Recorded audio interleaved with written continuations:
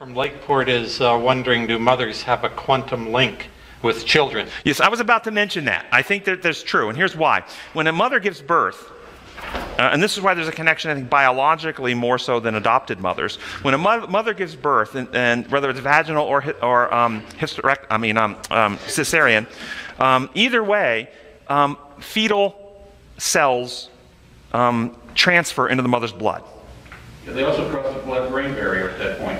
Into the mother's blood. And for the rest of the mother's life, she will have circulating fetal cells that are progenitor cells that can differentiate into any cell of the body. And so the mother will have small amounts of cells in her body that might have differentiated. She may have neurons, for instance, a few neurons in her brain, perhaps, or other bone marrow cells or other cells that don't have her DNA, that have her child's DNA. For the rest of her life, that's true. Now, when you understand quantum entanglement, the DNA structure itself is a very unique molecule with a unique structure. It also has harmonics. I don't even want to get into harmonics, but harmonics means that everything vibrates at a certain harmony. And all the molecules are vibrating at a certain harmony.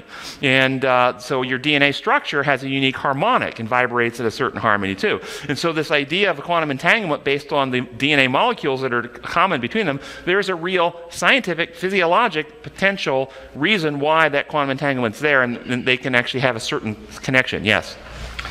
We no longer have to do amniocentesis to check for genetic defects. It's done with a blood test in the mother's blood during pregnancy. Because we can get some of the fetal blood. Correct. There you go. So there you go. It's already circulating. That's very interesting.